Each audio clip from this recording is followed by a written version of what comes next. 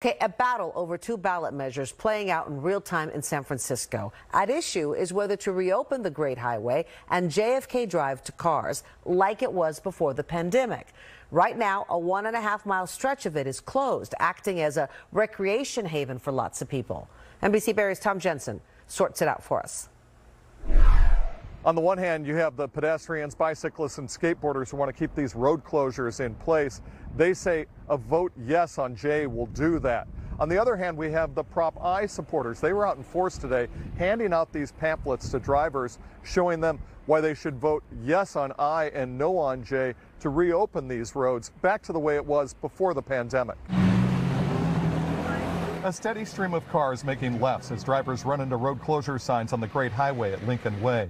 The highway closes here Fridays at noon until Monday morning at 6. 1.5 miles of JFK Drive through Golden Gate Park is also closed.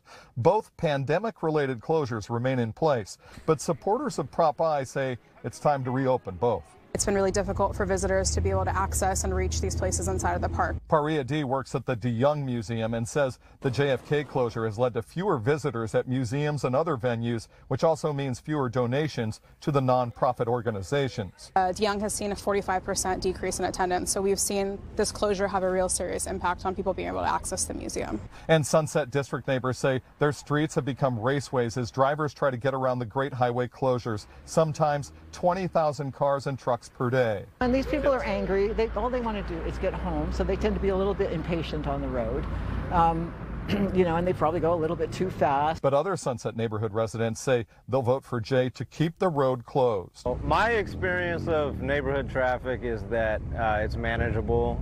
Elliot Bailey says finding safe places to ride bikes in the city is not manageable, though. A painful lesson he learned just days ago when he collided with a car.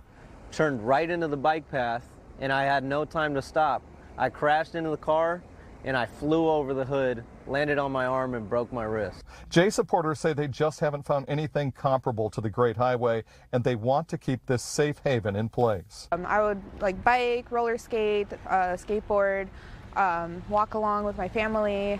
We're sure to hear more from both sides telling their stories as Election Day nears. Each has raised hundreds of thousands of dollars for their campaigns. In San Francisco, Thom Jensen, NBC Bay Area News.